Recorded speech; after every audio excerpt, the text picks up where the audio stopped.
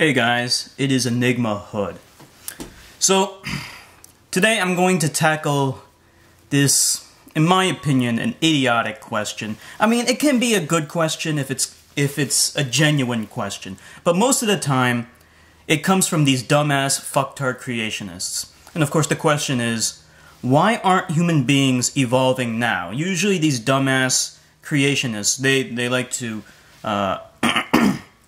basically demonstrate their own stupidity by asking this question. They're like, oh, well, if evolution's true, why aren't we evolving now? I'm a dumb fuck.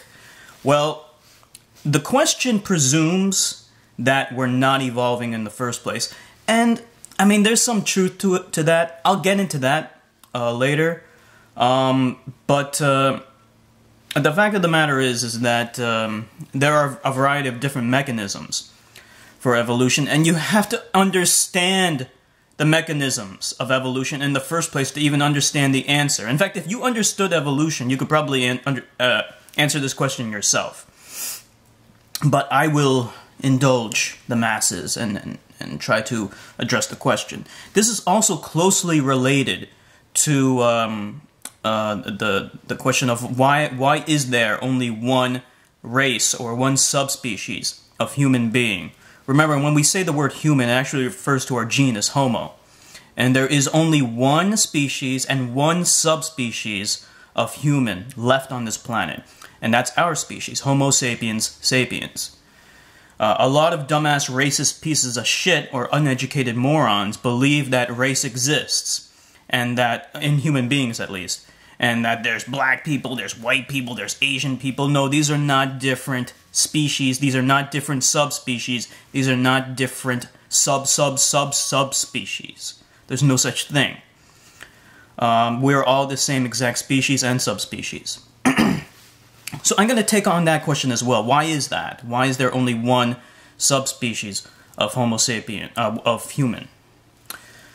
Well, first, let's talk about why human beings are supposedly not evolving. Well, I think the relevant mechanisms of evolution that we should talk about would be gene flow and natural selection. Let's see, anything else I need? No. The other two major mechanisms of evolution would be genetic drift and mutation. Now, genetic drift and mutation, that we're still subjected to that 100%.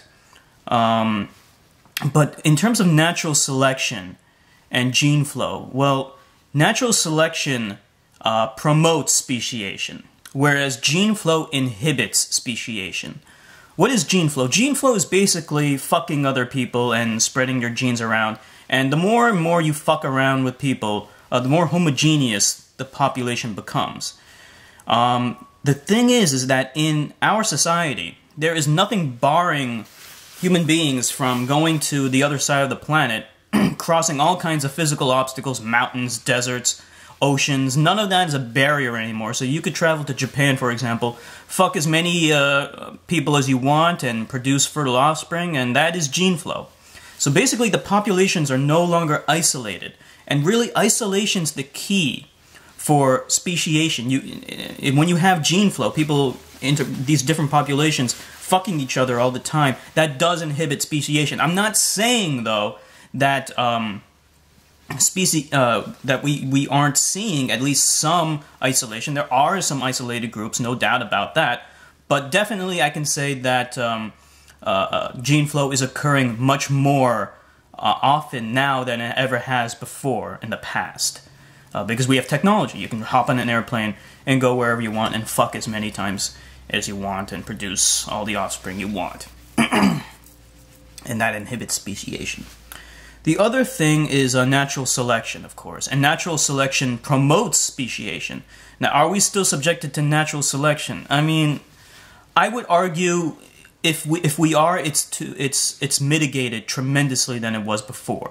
Because we have technology protecting us from all of the bad things that the environment normally would do to us. We're not living in the fucking jungles of Africa anymore. We're living in peaceful society. Every time you're hungry, you go to fucking Burger King and you get something to fucking eat. Alright, it's as simple as that. If you're in the fucking woods and you need to eat, you need to fucking hunt for it or find it. and that is hard as fuck. You are at the mercy of the environment. In civilization, it's not like that. And it's the same thing with domesticated animals. You know, no matter what, they won't, as long as they have a human being taking care of them, they will be well fed and nourished and all that stuff. Okay? We have technology that is allowing us to survive in environments that normally would kill us. Okay? We're able to survive in extreme cold temperatures. Because, I mean, look at our fucking bodies. It's like a fucking, like, smooth skin piece of shit. It's a tropical body. Okay? It's not designed to live in these cold environments. It's designed to live in Africa. Which is where we came from. So, I mean, that makes complete sense. It doesn't make sense anywhere else. Well, how did we survive in these colder environments? We hunted other animals and used their fur to cover our bodies. That is technology. Taking the fur of another animal and wearing it, that is actually technology. And that protected our ancestors. Of course, today we have fucking coats and wool coats and everything. And heaters and houses. All kinds of technology protect us from the cold. So normally the cold would kill us. And then we also have other technology that protects us from other extreme environments as well, and other conditions. So, you know, I'm not saying that we're completely absolved from natural selection, but you have to agree that it is tremendously mitigated. And that definitely inhibits speciation. And then there's, of course, the obvious fact that Homo sapiens have only left Africa about 70,000 years ago. That is not a long time ago at all. Our species left Africa and then 70,000 years ago and then proliferated across the entire planet in such a short period of time. It was unbelievable how fast we were able to spread out in that short period of time. It's just not enough time for evolution to take place and for the populations to speciate. However, what we do observe is that there are some slight physical differences between human populations that live in different parts of the world. In case you didn't notice, I'm a little bit darker than the average white guy, and the average white guy is a little bit lighter than the average African. These are just very minor differences, but it is a direct result of evolution nonetheless. East Asians, of course, have that distinctive eye. It's a combination of the epicanthic fold, which is a fold that covers the inner corner of the eye, and a single eyelid. Actually, you know, human babies oftentimes have an epicanthic fold that covers the inner corners of the eye, and but that is lost when the baby grows up into adulthood. For some reason, that trait was retained in East Asians, Chinese people, Japanese people, and that's also combined with the single eyelid. You know, people like me, some white people, I should say most white people, and also Africans, they usually have a double eyelid, and they don't have the epicanthic fold. Now you might be wondering, well, where did this come about? What caused it to evolve? I think it is a result of, it might have been a result of sexual selection.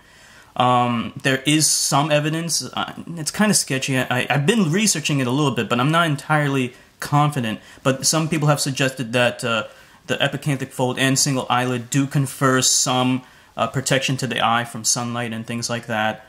It probably is a matter of sexual selection, if I were to guess, and it might have been a case of genetic drift. Now, there is also an interesting question, did the Asians acquire the epicanthic fold, or the retention of the epicanthic fold into adulthood and then single eyelid? Did they acquire that from Homo erectus, which inhabited Asia before sapiens came?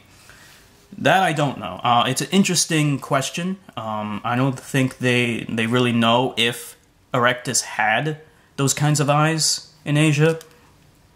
But, you know, it's currently a mystery as far as I can tell. So, that's that. Now, as for the question as why is there only one subspecies of human being left? I mean, after all, I just mentioned another different species of Homo, of human, and that's erectus. And there was also Homo neanderthalis that lived in Europe. at around the same time. So we had 3 different species of human being living on the same planet at the same time. You know, a lot of people have the misconception that we evolved from Neanderthals. That's not correct. We did not evolve from Homo neanderthalis. We didn't. We probably evolved from another animal called Homo ergaster. That's probably what we evolved from. Some people say we might have evolved from Erectus, but at the same time, you know, Erectus and Sapiens did coexist on the same planet as well. But that doesn't necessarily mean that we didn't evolve from Erectus. We might have, but the scientific consensus seems to agree that we evolved from Ergaster, and that Erectus and Neanderthals were different species. Well, the question is, why isn't there more than one species on this planet? Well, think about it. I mean, if you have like a super animal that doesn't reproduce often, that reproduces slowly, just like us, then, and it's able to proliferate across the entire planet very quickly, then you would see only one species of this animal. Like, imagine if it was like a super wolf. Like, we have so many different kinds of wolves right now, right? So many different species of wolf. If you had one super wolf that was able to proliferate across the entire planet very quickly, you probably would see the same exact thing. There would only be one species and subspecies of wolf at that time. There wouldn't be any dogs, there wouldn't be any Arctic wolf. It would just be one species of wolf, because it would invade other territories occupied by the other wolves, and they would be competing over the same exact resources. So that would put them into direct conflict with them.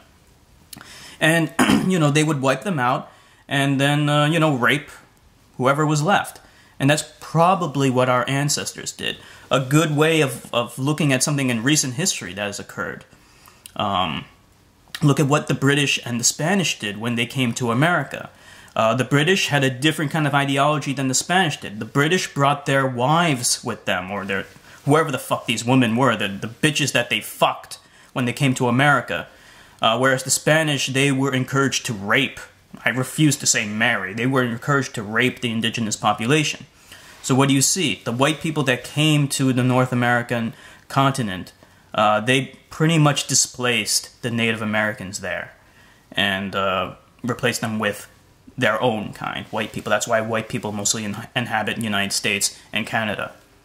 I mean, there is still some, you'll see, like, the average white person does have some Native American genes in them, certainly. So that's probably what happened with Sapiens when they interacted with Erectus and Neanderthalis. Whereas with the Spanish, since they didn't bring their women with them, you see a much more, you see greater amounts of mixture between the whites and the Native Americans. That's the big difference.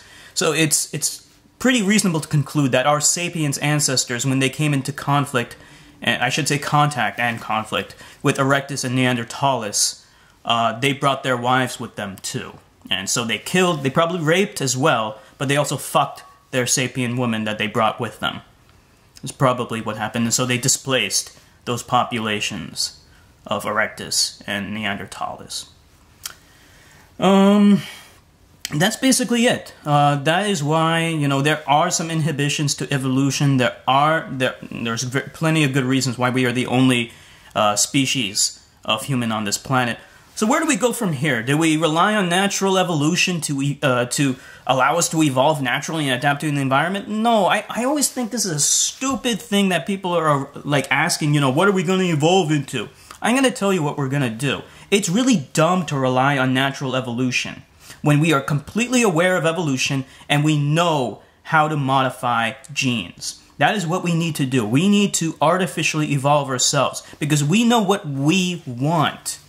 We don't care what nature wants to select for because we're not even subjected to natural selection as much as we were. And once we spread out to other planets and start colonizing the solar system and Mars, we're going to have to change our bodies. That is the first step. We need to implement genetic engineering and gene therapy because our bodies are a piece of fucking shit. Okay?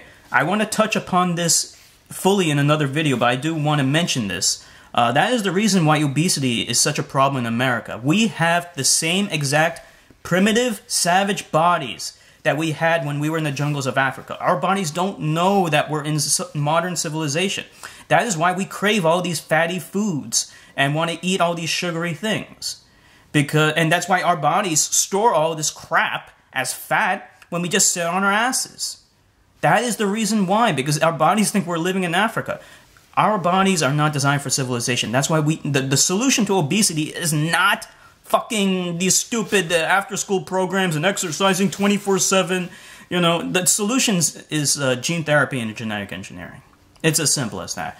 You have to genetically engineer a civilized body to live in a civilized world. You can't take the monkey out of the jungle.